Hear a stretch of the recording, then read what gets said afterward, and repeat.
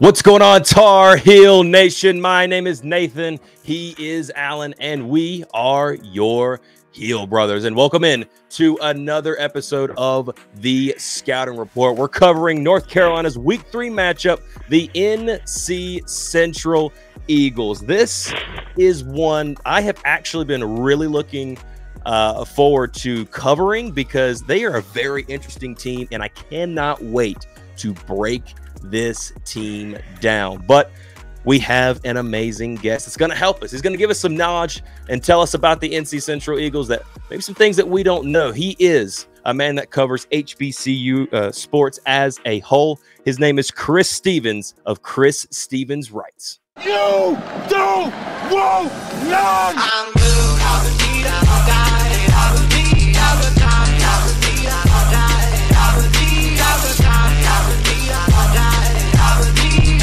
die. I would need a die.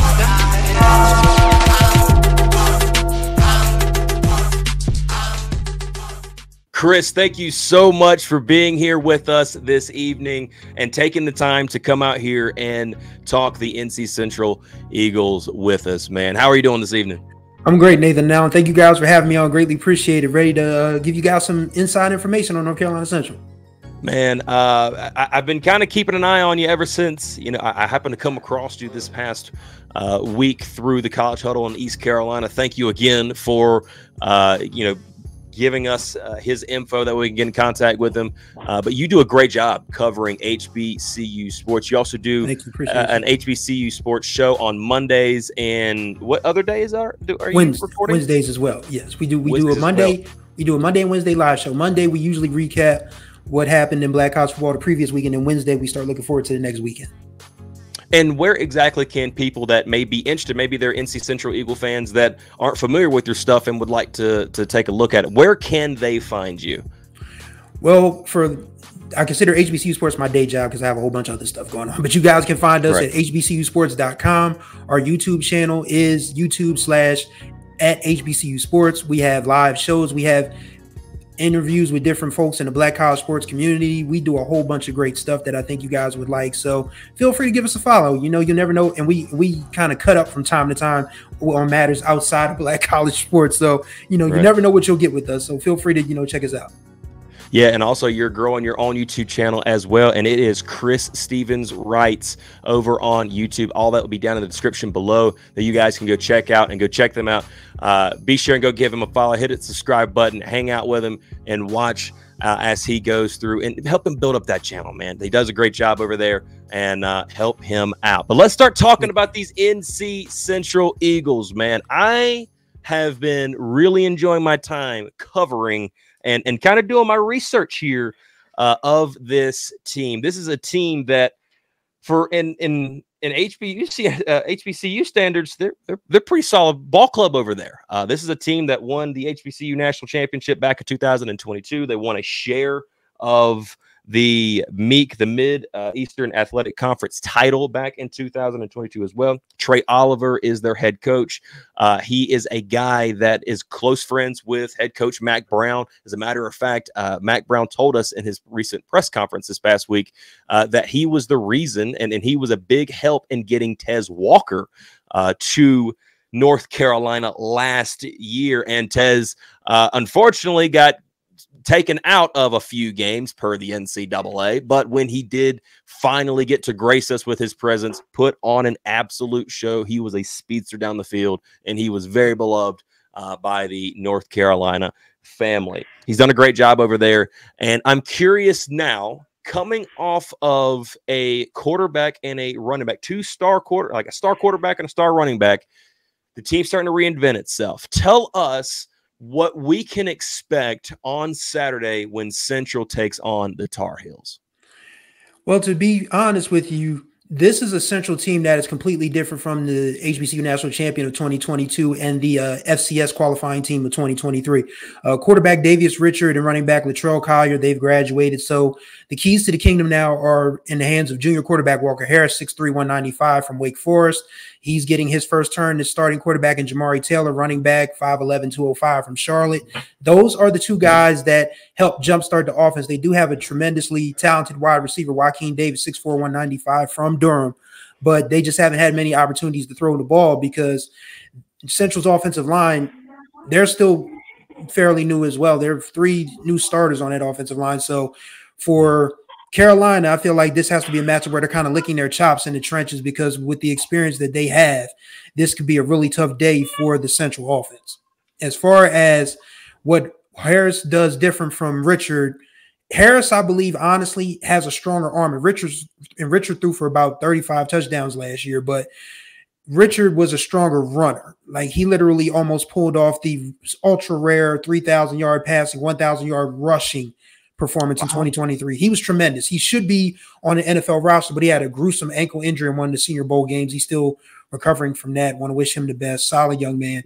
But Harris has a really strong arm. His only start last year was against Mississippi Valley State in the Circle City Classic in Indianapolis, Indiana, and he threw for 5 touchdowns. So he's not a stranger to, big time. When I wouldn't call Mississippi Valley State big time. We'll just say he's not a stranger to college football. But there you go. Yeah, so there's a lot to like about Central, but this is still a very young team. But the talent that they have is still good enough to win the Mid-Eastern Athletic Conference again. But this is going to be a challenge for them. I mean, this is North Carolina. This is the team who has a very good chance to win the ACC this year. That game against Miami, very much looking forward to seeing that one. So hopefully I don't have to worry about Trey Oliver being prepared because I want to tell you guys real quick, Trey Oliver's story. In 2002, a young reporter with a little less facial hair than now was covering Delaware State University football as a student reporter for the Hornet newspaper. And the football team had this brash, outspoken defensive backs coach who said he had the best DB core in the MEAC. And he said that the offense was bringing his team down because they weren't, holding up their end of the bargain. That DB coach was Trey Oliver.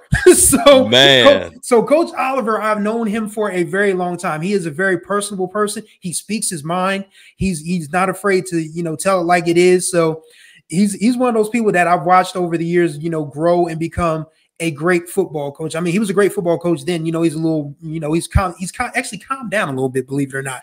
But back in 2002, he was just one of those guys that you had to like because he said what was on his mind and he spoke his mind at all times. And he's turned that Central program. He was actually a Central graduate. He was an all Central Intercollegiate Athletic defensive back and punter. So I think that was from 1994 to 97, as a matter of fact. So I mean, it wasn't just a couple years later. He's talking he's talking that smack on as a DV coach. I love it.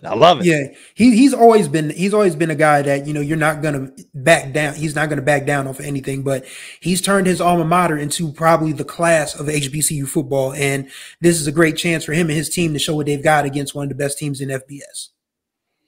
Man, that is. I never knew that about him. I started looking into a little bit of his backstory, and I did see that he did have a couple of different coaching spots. I believe this is the second time that he has coached.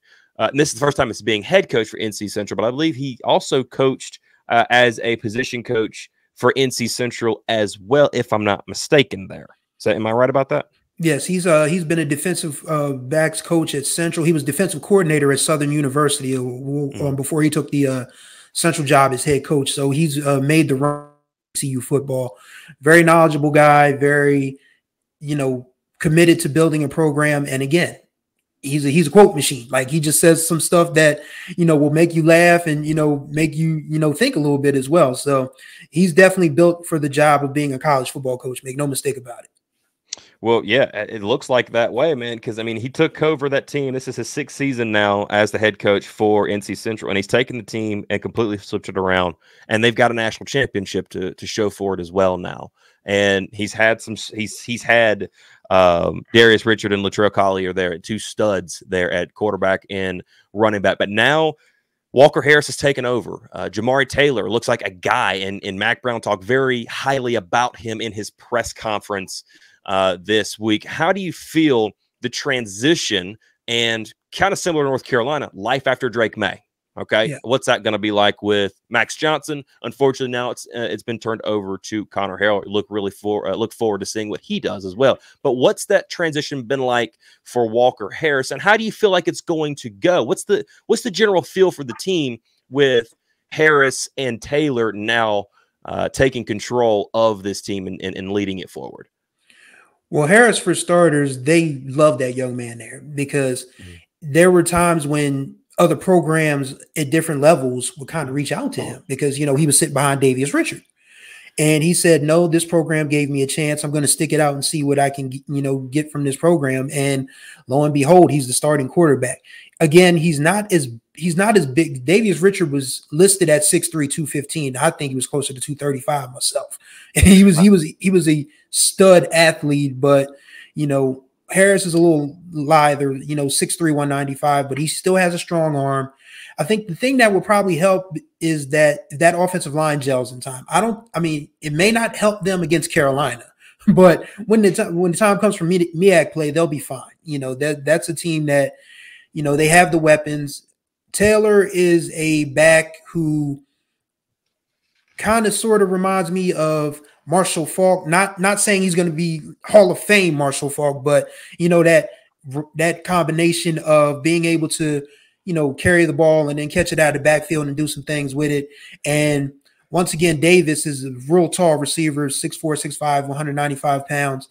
He just hasn't had the opportunities to get as many receptions as he probably would like because, again, Harris has been trying to, you know, kind of fight for his life a little bit back there, you know, with that young offensive line. But I think that transition is going smoothly. They opened up a 21-0 lead on Alabama State in the Orange Blossom Classic, had to sweat out some anxious moments there, but were able to do it. I think what caught up with them against Elon is that this is a vastly different North Carolina Central team in 2023. This was a vastly different Elon team. This was a much better, more focused Elon team that didn't, you know, take Central for granted. And that's why they jumped out to a 24-0 lead and ended up winning that game 41-19. But I feel like the transition is going to go well for Central. This is a team that Trey Oliver's his message has always been culture over scheme.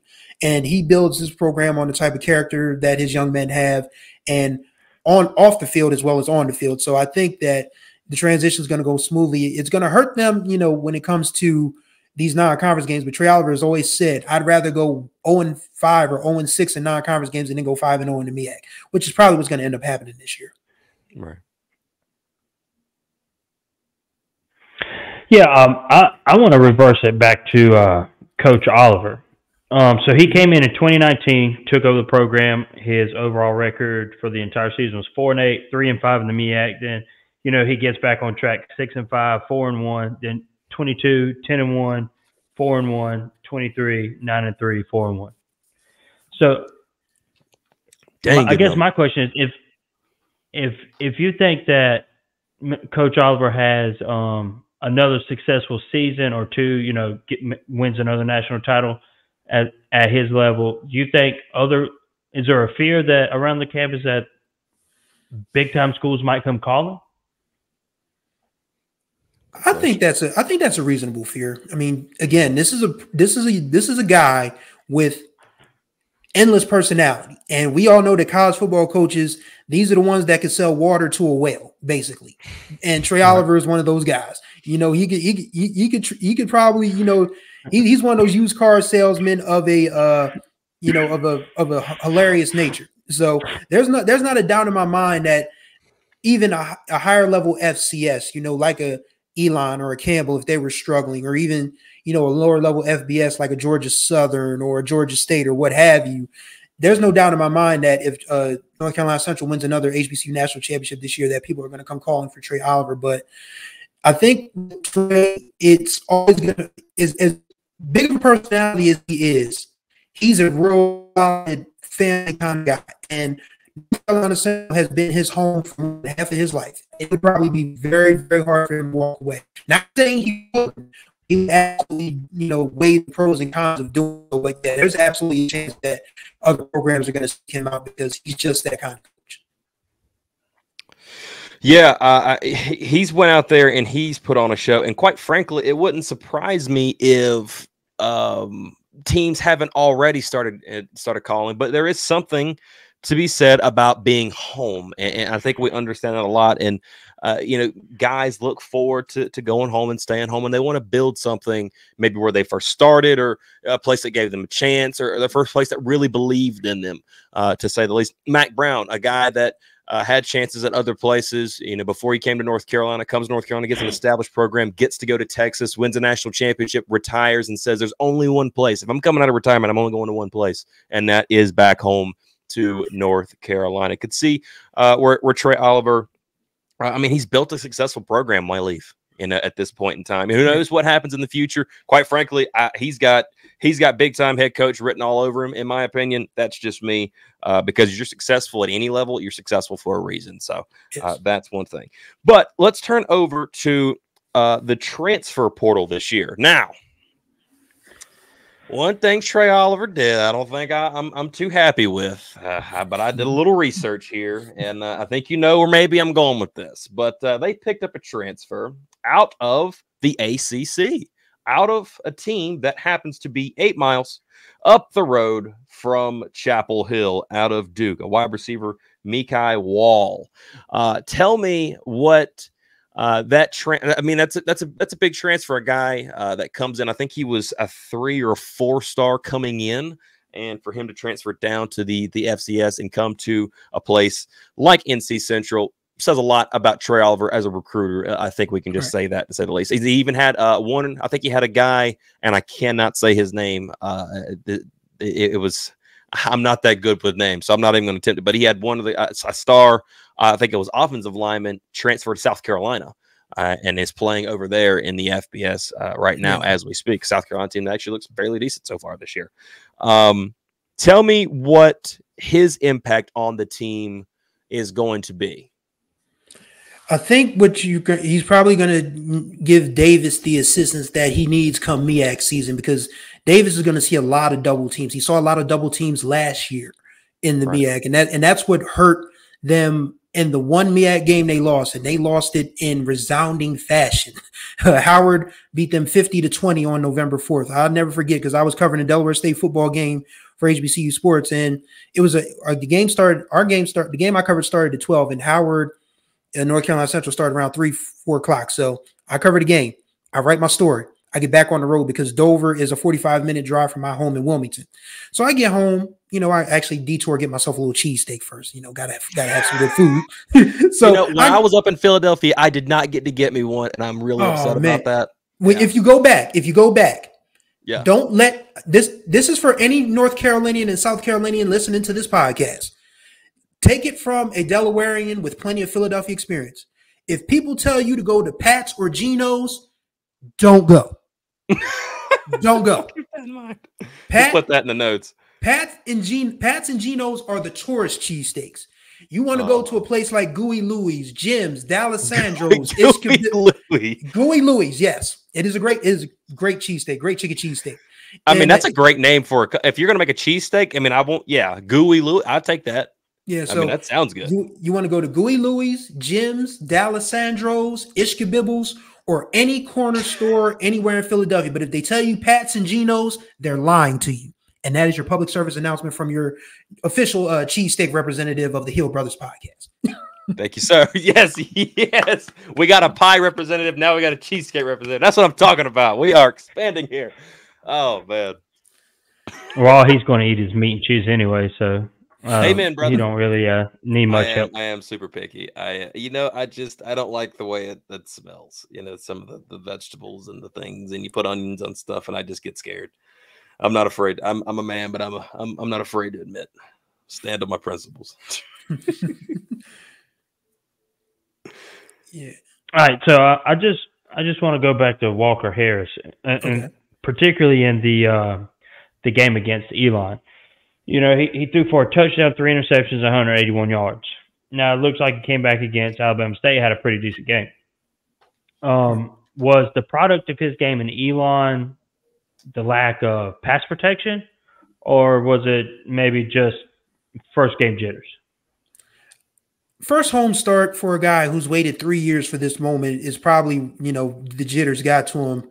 And he faced an Alabama State defense that was actually top 3 in FCS last year to open the season. So I don't think Elon themselves scared him by any stretch of the imagination. I just feel like it was the first time, because O'Kelly Riddick Stadium, I don't know if you guys have ever been there, but it's a college football game. It's right in the heart of Durham. The Central fans, Eagle Pride Amplified. Those folks are bonkers. Like it's been years since I've been down there for a game, but I've been there a few times, and it's just been like, are these people actually going to sit down at any point?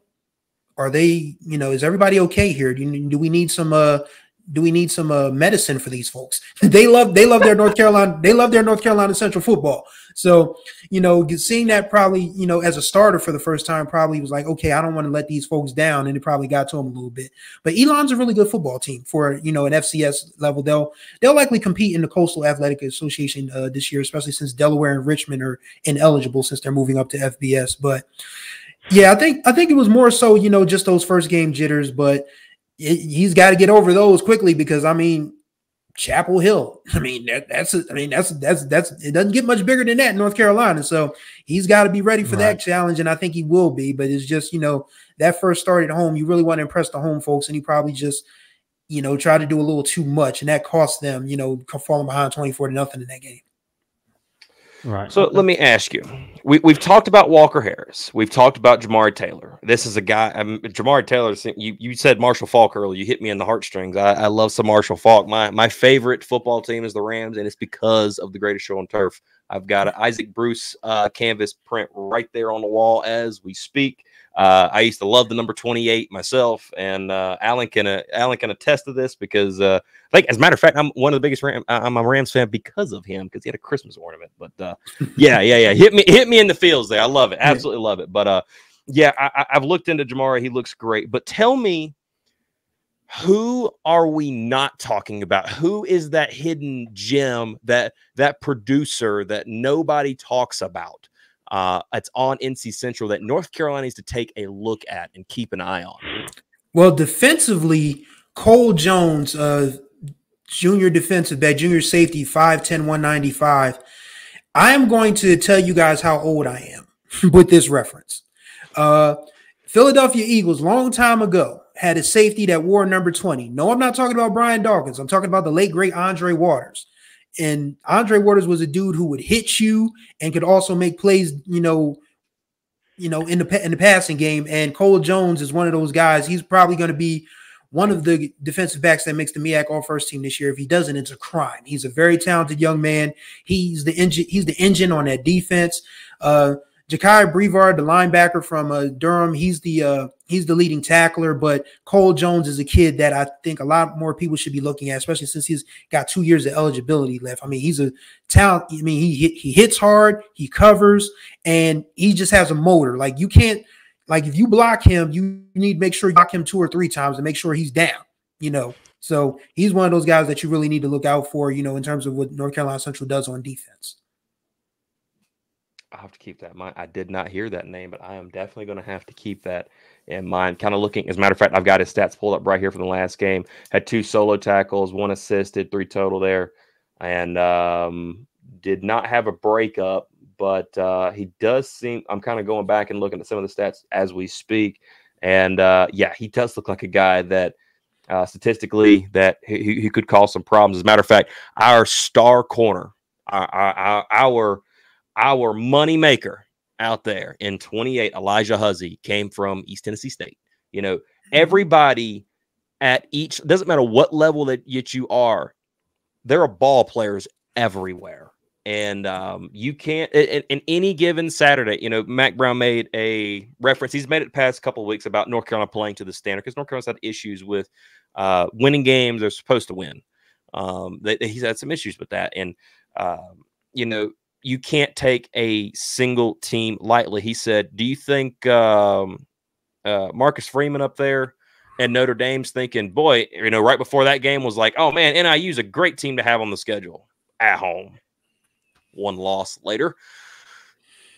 Somebody overlooking there, Carolina's been in a situation where they've been 9-1 and in the season 9-5. They were 6-0 last year and ended the season 8-5. No matter who you're playing, you cannot we played Charlotte last week. Game was 38-20. Probably should have been, more high scoring. Should have kept them out of the end zone a couple of times, but hey, You get beat over the top. You never know who these guys are. The guys are playing everywhere. So North Carolina, by all means, everybody's saying, North Carolina should take care of NC Central pretty easily. I know you mentioned a couple of times, but they got ball players, and ball players can make the difference, man. All you need is just a couple of plays downfield, and all of a sudden, you got a tight back and forth ball game. So yeah. I'm looking forward personally to this game myself. I think it's going to be a fun one. Alan, you're going to be there live and in person. I'm actually looking forward to, and I really wish I was going to be there because evidently this game is going to be very similar to that of a game that we had a couple seasons ago against Florida A&M, the Rattlers. They came to I have Chapel an extra Hill. ticket. Well, yeah, but I'm busy that day. Unfortunately, that's why I'm not going. But the bands played together, and it was an honoring of the HBCU that was there, and it was just a fun time. We're both former band guys, and seeing Florida A&M's band was fun. And then they collabed with North Carolina. Evidently, this is going to be a very similar thing they're doing at NC Central, so the atmosphere should be fun. The fans for Central should obviously be there, just being right down the road. And I think it's going to be an absolutely fun atmosphere. Alan, you got any more further questions before we wrap this thing up? No, you kind of saw it because my last question was going to be, band related since we were both marching band guys. But, I was just wondering, what kind of show did they put on? Because, FAMU put on a heck of a show when we was there that year. The Marching 100. Yeah, I'll tell you, man, the Marching 100, they're a hard act to follow. Like their rendition of the I know you guys probably have heard this song. I mean, it's been inescapable since it first released, but Not Like Us by Kendrick Lamar has just absolutely taken over the HBCU band sphere. And to date, I've heard at least 5 different versions from different bands, and the Marching 100's version of Not Like Us is the winner thus far. It's the clubhouse leader. But Central's band, they put on a pretty good show as well. I don't know if it's Marching 100 level, but you're going to get some good old school R&B hits. You're going to get some modern, stuff that you hear on the radio. You'll see the lovely girls in the North Carolina Central maroon and silver dancing around. So you guys are going to get a good show. Make no mistake about it. I don't know if it's Marching 100 level, but Central's band is pretty good as well. Well, I'll definitely be looking for their rendition of Not Like Us. Yeah. How good's the drum line? I'm a drumline guy. I love the drum line. I mean, man, that Marching 100 drum line, boy. Yeah, they're loud and they're good. I don't know if they have some sort of secret weapon or something that gets their drums to sound as crisp as the Marching 100's drums do, but it's absolutely unbelievable to hear in person or on television. And if you had to make me, I'm not going to get in the business of ranking bands here because, but if you had to make me pick, I feel like the Marching 100 tops the list. I mean, you could say the same, the Ocean of Soul, Jackson State's band, the Sonic Boom of the South.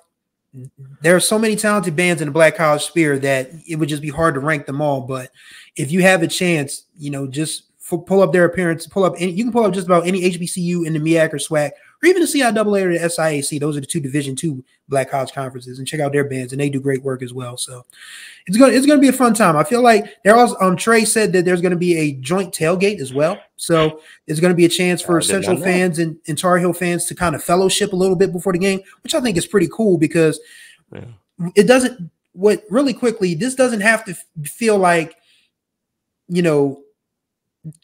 I don't want to say or a bitter rivalry or the enemy coming in. Like, yes, this is going to be a football game, and yes, North Carolina is probably going to win, but it still means that it doesn't mean that people can't get together and have a good time, eat some good food, because it's the South. I know y'all get busy down there with the food, man. I gotta get back to North Carolina one of these days just for the food, man. But yeah, everybody's gonna. Very funny you mentioned. I got an extra ticket. There you go. Come on down, brother. If the transmission fixed, come on down, brother. Come on down. It's tempting. I'm not gonna lie, it's tempting. There you go. 40-yard line.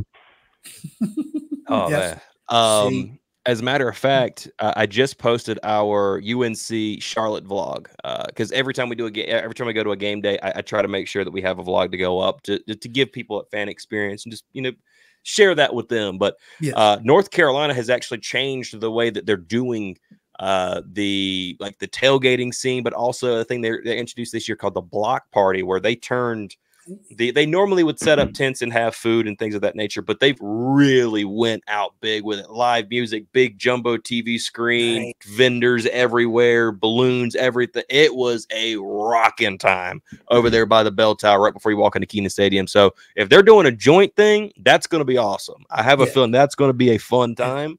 And Alan, this is putting all the pressure on you, brother, because I'm getting those 10 people to tell you that we need a vlog. We got what, 8 or no. We got 2 so far. We just need a few more. I was about to say, where did we get 8 from? Oh yeah. We got 2 so far. So we're trying to work on getting Alan to do a vlog for us of the NC Central game. So can we get can we get Alan? Can you do us an NC Central vlog real quick? While you're on the screen there, CJ, you mind helping us out? Oh, sure. No, you don't have to do that. Yeah. Just quickly tell him, Alan. I think CJ's got to tell you something, bro. Oh, I do. yeah. I want him to hear you say, Alan, I need an NC Central vlog. Oh, just go ahead. Well, Alan, this is your time to shine, brother. I mean, this is where you get to meet the best of the best from Black college football. You get to get some good food. You get to hear the bands play. This is your chance to really get the Hill brothers Hill brothering. You know what I'm saying? So go on ahead and make that vlog happen, man. Yes. You never know what can happen. Once that camera starts rolling, and that can be a good thing. So yeah, man, go ahead and make that vlog happen.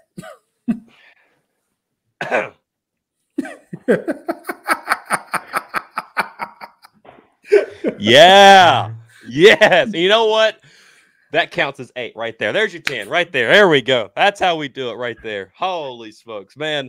This has been a great time, CJ. We have absolutely enjoyed this. Thank you so much. You've been a wealth of insight to us into NC Central and also HBCUs. Tell them exactly where they can catch your show that you're doing over there about HBCUs one more time. Well, we are at our website where we cover, we do a lot of writing as well. So, I mean, we're full service. We write, we report, we podcast, we vlog, we shoot the breeze, we talk about a bunch of other stuff. HBCUsports.com is the website. Our YouTube channel is youtube.com/@HBCUsports. That's where you can find all the Black college sports information that you've ever wanted to find in your life. Trust me. And also be sure and go follow him on his own personal YouTube channel, and that is Chris Stevens Wright on YouTube. It's going to be down in the description below. Be sure and go check that out. And man, we absolutely appreciate it. Looking forward to North Carolina versus NC Central coming this week. It's a 6 p.m. kickoff. Going to be under the lights before we know it. And maybe if the lights will kick on, we'll have some, Alan will finally get to see North Carolina's light show that they put on now in the evening time. So I've been in it. It's pretty cool. I like it. I think they've done a little updating to it, so I think it's going to get even better. Just saying. And they also updated the intro video, which I thought was really good as well. I always love the pyro and everything else that goes on. Gives me a little tear there. Looking forward to it, man. Thank you for coming out here. Say again. I said if this weekend's game lasts as long as last weekend's game, it'll definitely be dark. Yeah, dude, tons of penalties. Good Lord. Yeah, it was bonkers how long that was. I don't know who does the crews for you guys' games, but if you have a MEAC crew, yeah. Because MEAC and SWAC games, there's more laundry than a New York City tenement. So I mean, it'll probably be an ACC crew, but yeah, there could be. They ain't no better, I promise, bro. Dude, they are no better. They are no better. They are the worst in the Power Four. That is to say the least. Yeah, should be a fun time. I'm looking forward to it. It's going to be a great time. Thank you all for watching. Thank you all for being here, and as always, go Heels. Go Heels.